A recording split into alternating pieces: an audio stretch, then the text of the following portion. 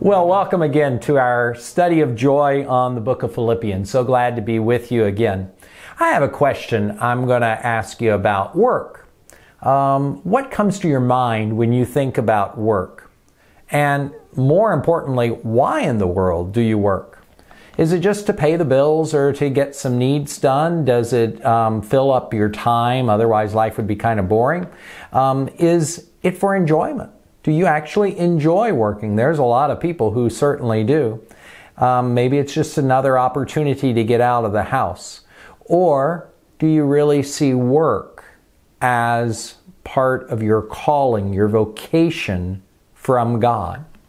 It's interesting, at the very beginning, work does not have a bad connotation in the Bible.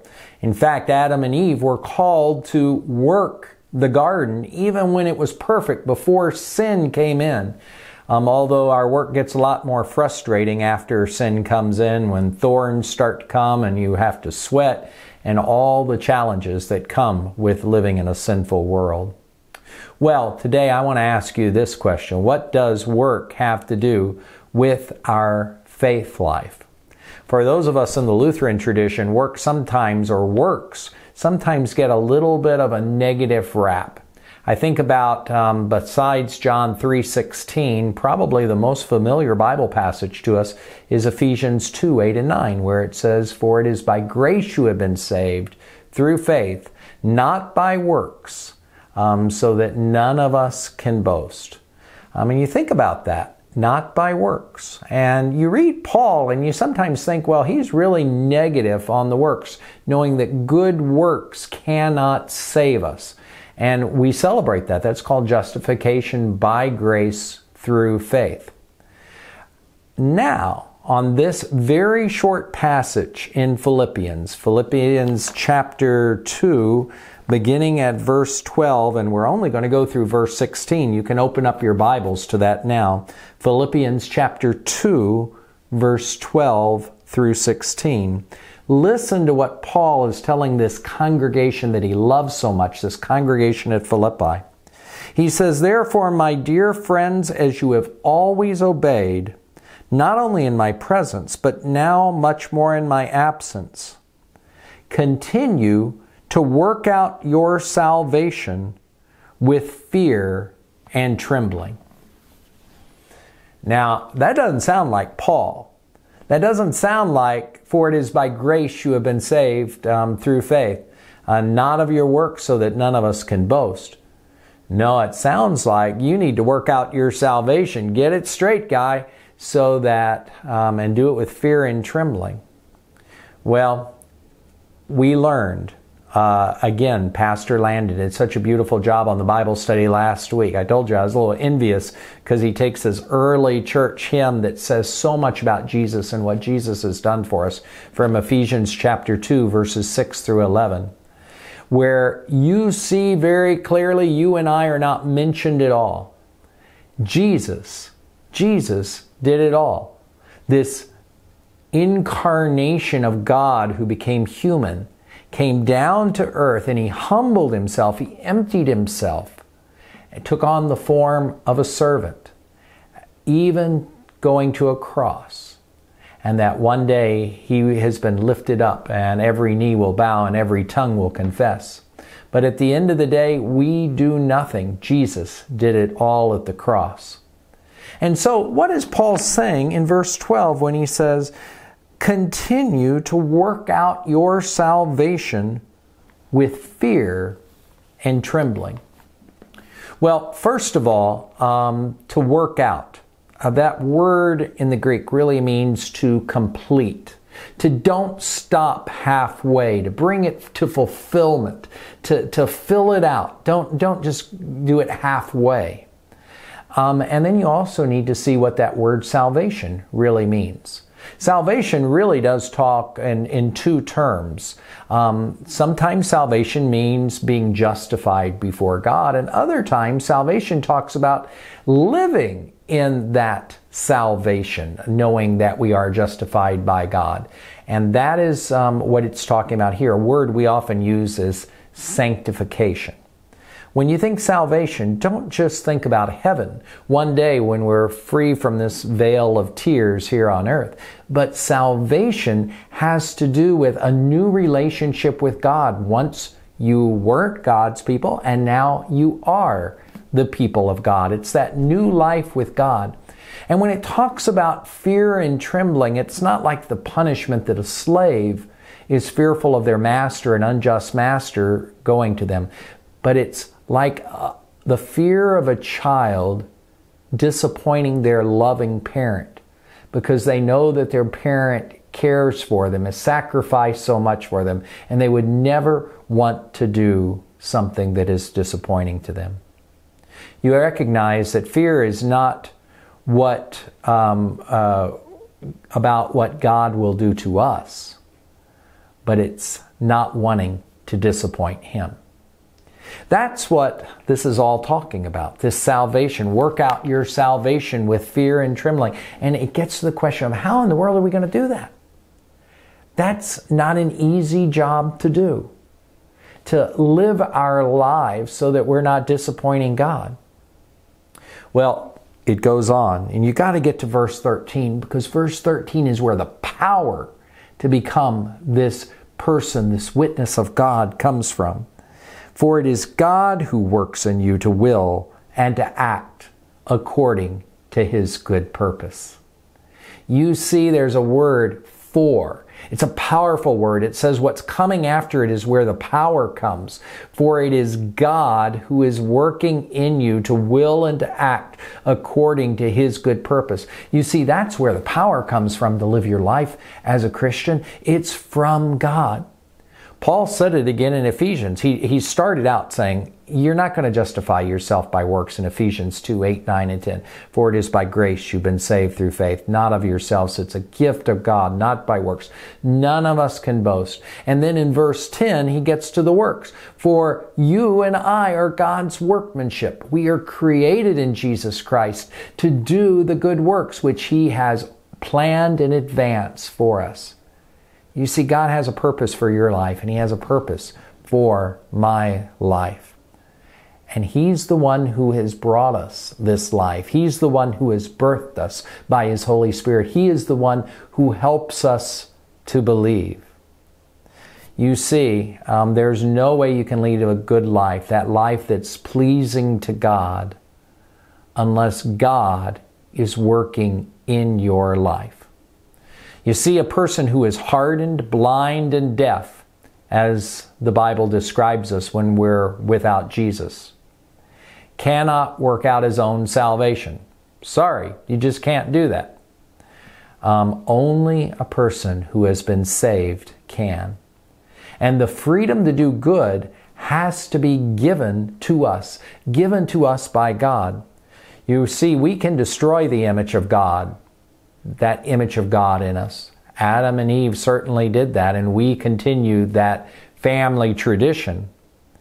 But you and I cannot restore the image of God. We can destroy it, but we can't restore it. Only Jesus can do that. When we say, I will, doing God's will, that's something that comes from God. When we tell God, I will not, that comes from your and my own sinful choices. It's a lot like a teacher. A teacher can share, a teacher can encourage, but if a student is determined not to learn, they'll never get the benefits of that teacher's teaching. It's like going to a doctor. He can give you all the best medicine, he can tell you all the advice, all the things that you need to do, but if you reject it, and don't follow doctor's orders, you're not going to be blessed with that healing. And so I want you to just listen to these words again, because they're so beautiful. It says, continue to work out your salvation with fear and trembling, for it's God who works in you to will and to act according to His good purpose. You see, your life following Jesus and my life following Jesus is empowered by the Lord. He has a stake in us. He has redeemed us through the cross of Jesus Christ. And He is busy molding and shaping our lives to look more and more like His, just as St. Paul says in verse 5 of Philippians chapter 2, your attitude should be the same as that of Jesus Christ. Well, Paul kind of circles around to this all and he says, okay, what does the Christian life look like? And I really believe there's 5 things. And I want you to just kind of count these down because they're all in this text today. As we talk about what does it mean to follow Jesus? And the first one is we are in a process of growth until we get to heaven. That's why he says, continue to work out your salvation. Work out your salvation. Don't just be satisfied being saved, but continue to work out and to not try to disappoint God, but to live a life that's pleasing to Him. Do it with fear and trembling. Recognize that our job is not to please all the people around us. That'll never happen. But with that robe of righteousness that Jesus gives us, you and I are already pleasing to God, and we want to not disappoint Him and to work in our lives to recognize that we play to an audience of one, and that's Jesus. He goes on to say, do everything without complaining or arguing. Now, those 2 words are kind of interesting again in the Greek. The first one is complaining, has to do with murmuring. It's like the children of Israel when they're in the wilderness. Even though God was feeding them, they weren't so satisfied with the diet that He was giving. And so they were murmuring and complaining that was going on. And the word for complaining has to do, or arguing, has to do with that idea of kind of useless bickering, not really getting down to anything, just being argumentative for the sake of arguing. And Jesus said that's not how you follow Jesus. Instead, be, as the words say, become blameless and pure children of God, without fault in a crooked and a depraved generation.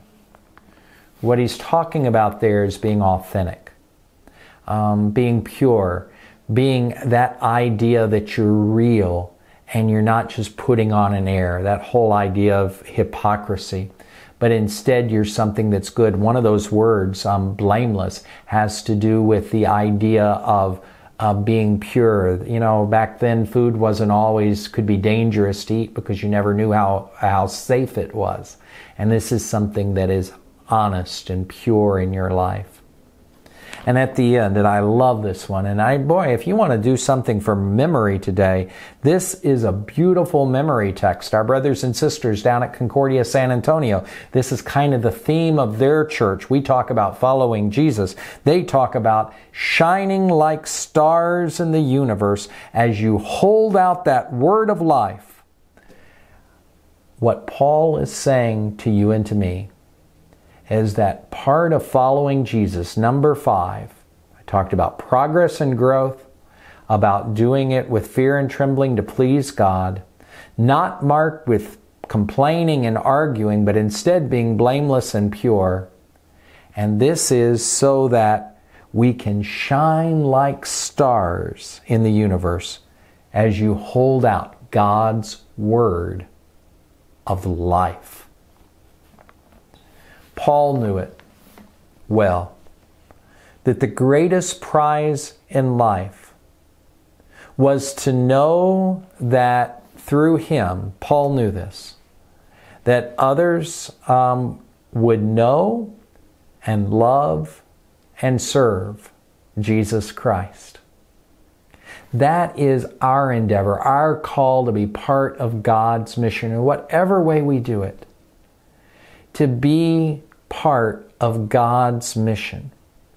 And that the greatest prize in life, the greatest work that we can do, is helping someone else to know Jesus Christ. Whether that's in our family, whether it's through our words, whether it's in our actions, whether it's with a neighbor, whether it's somebody there at work. to be able to share with another person and to hold out that word of life that you and I have in Jesus Christ. That's the greatest work that you and I can do. It doesn't save us, but God is at work as we continue to work out our faith life, as we continue to follow Jesus. And I pray that God will continue to bless you as you seek to hold out that word of life in this community here in Austin. I invite you to pray with me. Jesus, I ask and pray that you just bless our time together today. It's just a few verses that we have, but what powerful ones it is. Yes, Lord, we are a work in progress. And you're busy shaping us and molding us by your Holy Spirit. And Lord, I just ask and pray that in all that shaping, you will ignite in us all that passion to hold out that word of life as you help us to shine like stars. Yes, we confess we are sinful.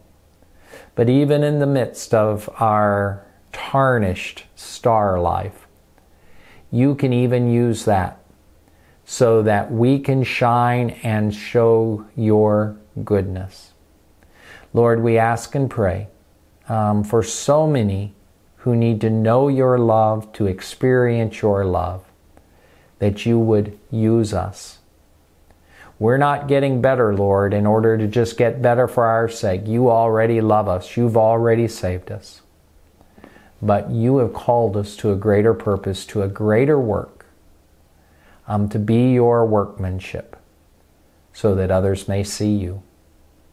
May you bless us as we do that in Jesus Christ's most holy name. Amen. Pastor Landon will be back with you next week, and we'll see you soon.